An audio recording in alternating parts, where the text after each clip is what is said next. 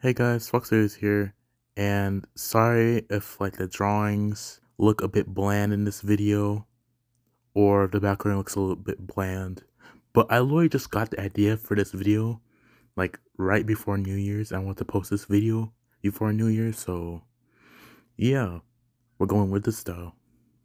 So recently, I've wanted to reflect and do a kind of rewind style video, and update video into one because I want to change up some things about this channel for the new year. If I had to describe my year on this channel, it would be making content because I need content. I say that because earlier this year, I heard that someone said, you'll get more subscribers if you make the content you like. And yeah, believe it or not, I do not watch the videos I make, like the videos I see on YouTube, like all the time. It's not like I don't enjoy making them or anything. There's like a few games I did enjoy playing, like Kirby 64 and Pokemon Violet, but I did not enjoy watching the actual gameplay. Especially when it came to Pokemon, as it felt like a slog to watch the pacing, and I feel that's what my content is bad with, and what Let's Plays in general are bad with, pacing. It felt like it took longer to watch the video than it did when I played the game by itself.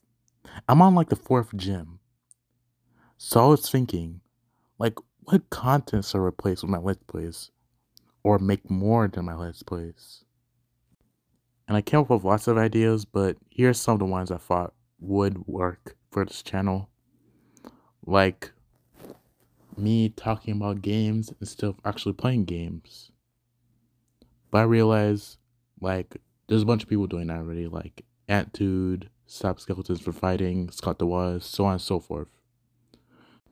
And I was like, how do I stand out from all the other YouTubers I watch? And I got a good idea for a series, but I'm not gonna spoil it right now. I also thought of doing like story times on like the stories of games I just finished playing. Like what I will do, yeah, it's like a spoiler, with Pokemon Violet when I finish playing it. Like what Jaden Animation's been doing recently with her videos. So yeah, that's what I've been thinking about doing next year and changing up. I'll see you guys later in 2023.